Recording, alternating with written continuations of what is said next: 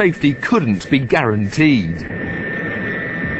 They could avoid being blinded by the light, but being knocked out of the sky was quite possible.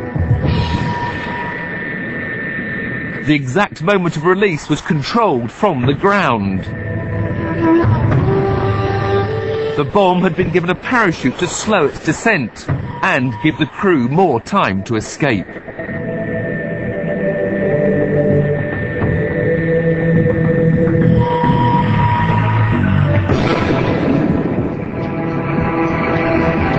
They did escape, but only just. The plume rose right through the cloud layer and kept on rising. It flattened out when the cloud was 40 miles high. The blast wave was still large enough to be measured on its third passage round the world.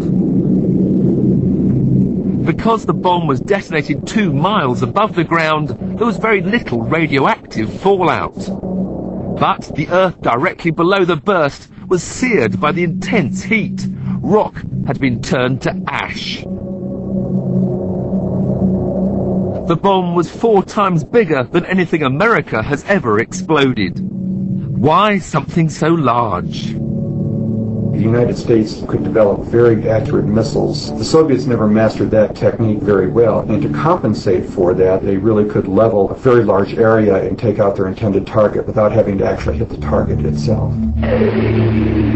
Aimed at a target the size of London, here's what would happen. The blast wave would obliterate everything in a circle 30 miles wide. The fireball would be 110 miles across, incinerating everything in its path.